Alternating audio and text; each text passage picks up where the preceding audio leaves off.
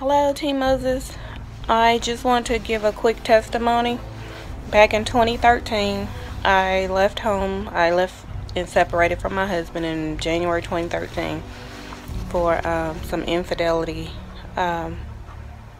issues that he had going on. Actually, I found out about, well, make a long story short, one of the women, her daughter and my niece, which I took in, my niece in December 2013, so it was after I left home. Her daughter and my niece ended up being at the same school. They were same district, same school zone. So they become the best of friends. And little did I know, I did not know her daughter, did not know much about her at all. And one day my niece asked could we pick her up for church. So she just said a friend, and I said sure. We pull up, and lo and behold, it's this lady, and I only knew her from seeing her picture on social media. Of course, after getting her name out of his phone. But anyway, it hurt me to see her. I was devastated. When she walked out to the car, she asked, well, she was, kind of introducing herself, and I said, she said, I don't think we've met. And I said, well, you're so-and-so, and I'm Coretta, and so nice to meet you.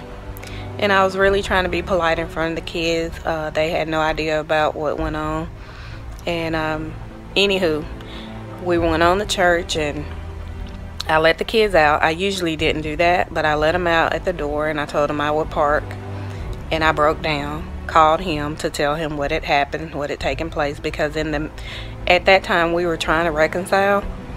So anyway, to move on, my niece was in 9th grade, and her daughter is like a year behind her. No, she had to be in 10th.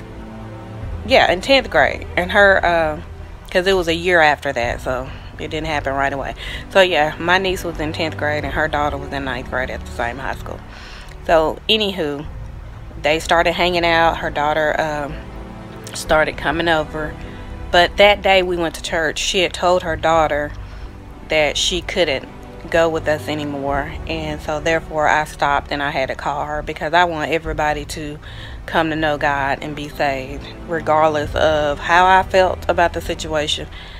God wants everyone to be saved, so I have to do what he wants and be obedient to him.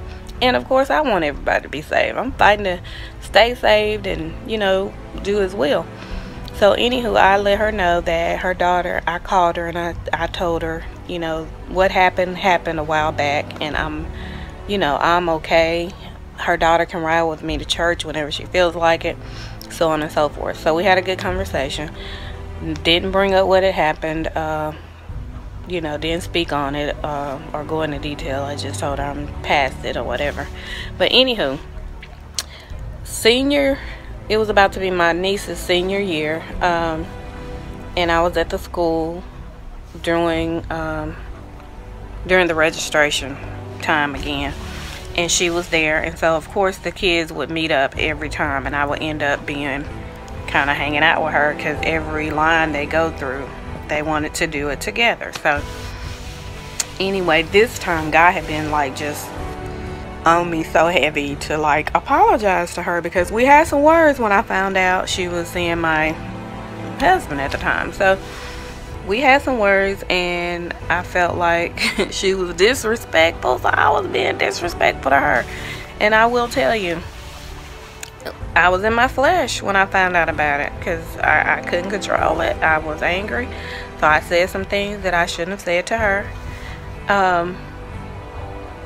Responding to some things she had said. She just kind of didn't have any remorse or, anything like that. So anyway, make a long story short, God had been on me to apologize to her. So I did. But I didn't want to at the time that I did it. I will say that. But God kept telling me I needed to apologize to her. So I looked at her as we were sitting there waiting on the kids, and I told her. And at this time, she had a new baby by someone she was currently with at the time. And I looked at her and I told her, I said, it's something that I need to say to you. And I told her, I said, I know that we said some things that were kind of hurtful, you know, so on and so forth. I can't remember word for word what I said, but I told her my point is I wanted to apologize to her, and I did. I said, I'm very sorry about some of the things I said to you that were hurtful, and about being angry. I said, I'm over that, and I just want you to know that we are good. You know, we are good, and I apologize if I hurt you. And so she said, oh, okay, well, thank you. You know, kind of like that. And then I got mad, like, instantly at God, not her. I was like, oh my God, you made me like a, you know, I just was like, you made me look like a fool, pretty much. I was feeling bad for apologizing then. Instantly, it was maybe 3 to 4 seconds, time for me to just think that thought. And she looked at me and said, I apologize too. So I felt like a release. God, you know, just kind of took that thing off me. But I thank God for that, because that forgiveness, you know, I was walking around saying that I was over that, but I really wasn't. I really wasn't over it. I really hadn't forgiven them at the time. And so anyway, with that being said, her daughter spent the nights with my niece. My niece is a freshman in college now, so she, you know, everything just kind of went as it should have, you know.